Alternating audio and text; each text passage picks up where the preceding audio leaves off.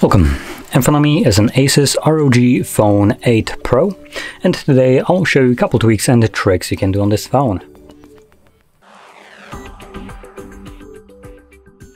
So, to get started, we're gonna open up our settings. And let's start off by going into the display section. Here we have a couple different things that I'm gonna be showcasing.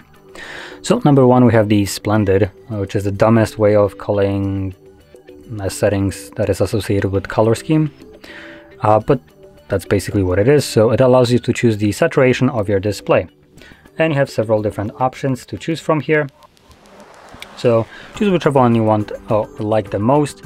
I personally find that most of the devices have the colors overdone by default, so I do like to have something a little bit more toned down with a little bit more yellowish tint to it, which makes the device nicer to look at during like nighttime, which is also the most time I spend on the phone anyway.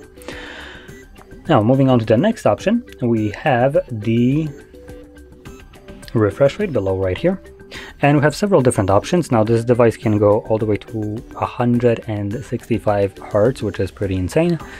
Now, this option probably will be best at auto for most people, but for the people that maybe just want to preserve their battery life and they don't do anything that would require a high refresh rate, for instance, maybe you tend to read a lot of the books on your phone, then you probably would benefit from a 60 Hz, which would drop down the resolution a little bit lower and give you better battery life.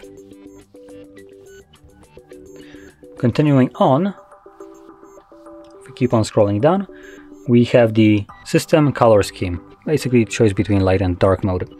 So here you can choose whichever one you want permanently, or you can have it so it automatically switches based on sunrise to sunset or on a custom schedule. I'm gonna keep this off so it doesn't change right now. And moving on a little bit lower, we have status bar icon manager. This is a pretty neat option that not very many devices have, and what it allows you to do is hide all the icons right here that are associated with toggles. So things like Wi-Fi, Bluetooth, location, hotspots, NFCs, and all that stuff. You can simply toggle it off, as in visibility of it. So I'm just gonna go a little bit crazy right here.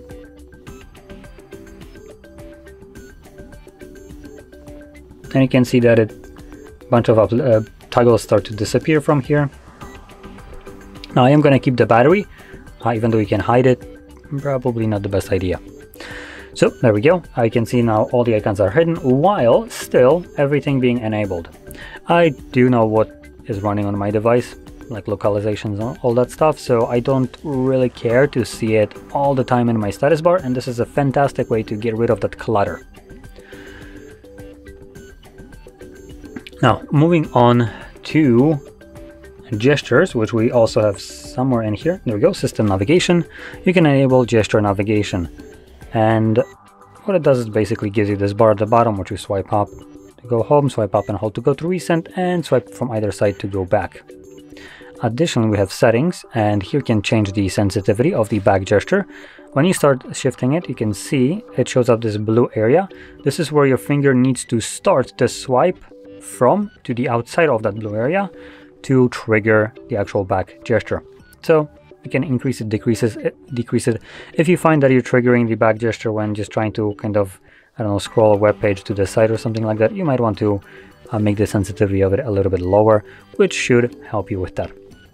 Now, a little bit lower there, we have also gesture indicator, which is this bar right here, and we can hide it. It serves no purpose, to be honest, so there's no reason for it to be on the screen. I personally like to hide it, which also gives me a cleaner look to the device. And also, one more last thing that was in here, which is the swipe to invoke assistant. Basically swipe for voice assistant. If you use it, you can keep it on, and the way you use it is, I think, like this. Yep, there we go. So you swipe at a corner, so from the corner sideways, and you can see that it brings it up. You can turn that off if you don't use it, as it serves no purpose if you're obviously not using it, and also might prevent you from miss swipes. And there we go. Those are basically most of the tweaks and tricks around to show you. So, if you found this video helpful, don't forget to hit like, subscribe, and thanks for watching.